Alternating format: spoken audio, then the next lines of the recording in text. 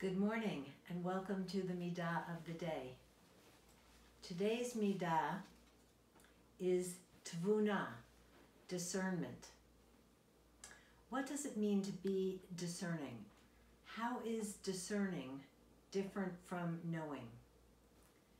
When I reflect on this Middah of Tvuna, I see the root bina in there, understanding. Discernment means a deeper sense of knowledge.